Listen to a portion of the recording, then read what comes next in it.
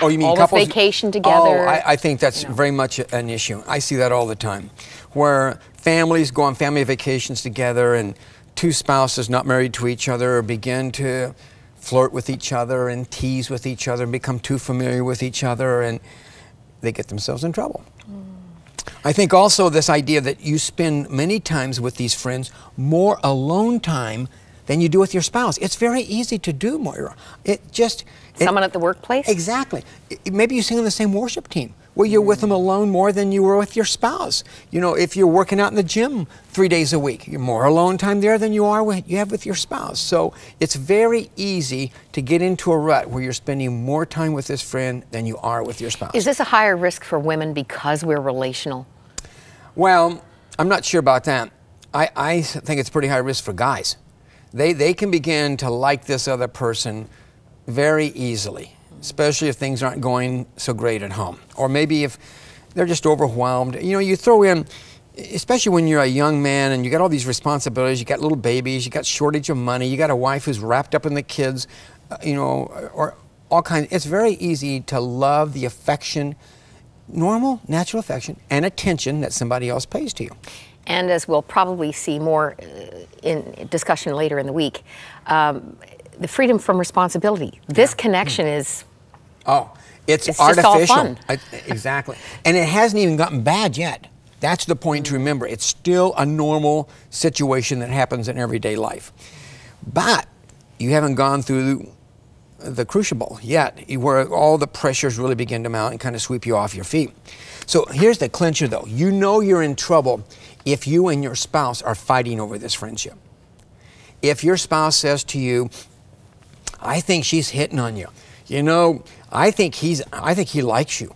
And if you say, oh no, they're just friends, you need to listen to your spouse, because your spouse is intuitively picking up on signals. And we often, us guys especially, we have a tendency to discount that. Oh, she's not flirting. Well, women know flirts. They just do. So I can't argue with that. So you have to pay attention to what you and your spouse are saying to each other. But here is how, this is usually the final straw, and I often fish for this. I mean, I'm trying to find if this actually happened in many couples that come in to see me. Did this person touch you innocently on the shoulder, maybe put their hand on your hand, and you had an emotionally charged reaction inside you? Look out. Okay. If you did, you're that close, okay?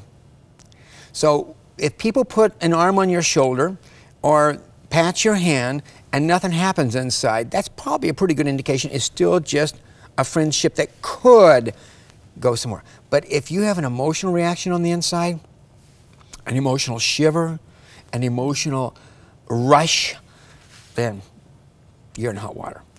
This is where the Bible would say, flee. Run, baby, run. Flee Yep, temptation. Right. I mean, that would be a signal of impending disaster. Yeah, but that is so titillating to the individual who experiences it. They say to themselves, I can manage this. This won't get out of hand, you know. It's fine. It's just pleasurable. Well, what happens next is you begin to milk, if I can use that word, or manage the friendship to nurture yourself.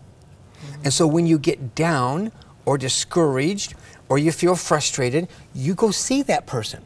You call them, you text them, and it brings that rush of feeling back. And it's an amazing experience, this self-nurturing process that happens in these kind of friendships. You talked about stressors, and you list 3 that brought into this seemingly harmless connecting pretty much guarantees. Oh, yeah. And some of them are surprising. Pregnancy. Yeah. Pregnancy is a big risk factor. On the research team I was on in the 90s, we found that 50% of all the pastoral infidelities that were identified by the pastors while in ministry and married, 50% of them occurred when their wives were either pregnant or had just delivered.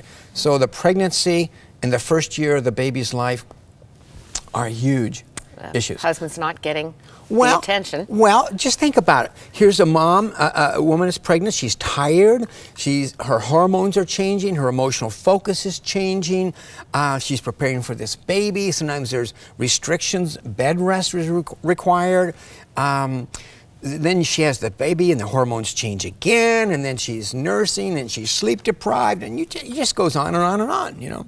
So what are some other combustibles? High risk. Well, let's take personal ones, okay, ones you maybe bring to the table yourself. We do know that among pastors, one of the big ones is if they have a learning disability or attention deficit disorder. Now, as you begin to think about it, it makes sense because many times those children don't have real pleasant growing up experiences. People are always correcting them. They're always telling them what to do. They're always restricting them. They're always scolding them. And so you throw that into the mix along with poor impulse control, and you have a huge need for nurturance. And so when these guys get into high-risk experiences where they're feeling neglected or pressured, it's very tough for them to say no if somebody comes along. That's a surprising one. There's at least one more that I know would be considered a high-risk factor. Well, probably the biggest one initially I tell everybody to do is check in your family tree. Adultery runs in family trees. Why? We're not really sure, but it does. And it's one of the first things that we give as an assignment in recovery. Go back and find out what your own parents did. Were they involved in something like this? And that's not the kind of thing you talk to your parents about normally. So it's tough. Might open up some things. Well, but you know, it begins to remove this terrible stigma of what you've done, okay? And you feel so alone and isolated in recovery processes. And suddenly you realize, you know, this has happened for 3, 4 generations in my family. I knew nothing about it. And it actually creates a greater resolve to protect your own children. And the way you're going to do that is to teach your children specifically how to protect themselves versus just trying to cover it up like all the previous generations did. And sure enough, it shows its ugly head. Secrecy. It comes up in both of your books. Secrecy is a deadly thing. And one of the biggest surprises is that if you're feeling tempted, if you have a friendship that is camping in any one or a number of these 19 points of a close call friendship, you should talk to your spouse about it. Talk about a potential combustion. Yes, hang on. Scary. Yeah, I know. Now, this is why in my premarital training, I have 44 individuals right now in a premarital class. Okay, and in that class, I will teach them about the close call contract. And in that, I will tell them that you need to talk about this ahead of time because it is going to happen. You just can't not work with men and women, play with men and women, join hobby and interest with men and women. You just can't do this and not have some attractions. If you do, you're sick, okay? If you say you can go through that. You're just going to have normal attractions. And that's what the whole purpose of the contract is to normalize this. A close call contract that you make with your husband spouse. or wife? Yeah, with your spouse, your right. Spouse. Right. And basically, let me just read some of this stuff that I have in this close call contract. First of all, you acknowledge that we live in this kind of a culture where we both are going to have these kinds of attractions. It's normal to feel attracted to others. Very normal, okay? These attractions can be cultivated secretly if they're not shared with each other, okay? That's real important. So then, as a result, each spouse promises to divulge the attraction when it begins to surface, to listen if you think someone is attracted to me. That's huge. We just talked about that. So if you think someone's attracted to me and you tell me that, I promise to listen to you. I also promise to listen with respect if you share an attraction that you're having towards someone. I did promise to discuss openly and honestly so we can draw from this attraction and build into our marriage some additional protections so that you don't have to struggle with it. I also promise to work together with you to adjust this relationship to where it becomes as satisfying, emotionally satisfying as possible. Probably means more time invested. It probably does. But on the other hand, it can also mean maybe more excitement in the marriage. Maybe it's too predictable. Maybe it's kind of dull right now. Maybe we haven't done things that we know we need to do. Maybe we stopped doing what we do best. Those kinds of things. You know, just on that point, this is not new news, specific to Canada, but a global issue.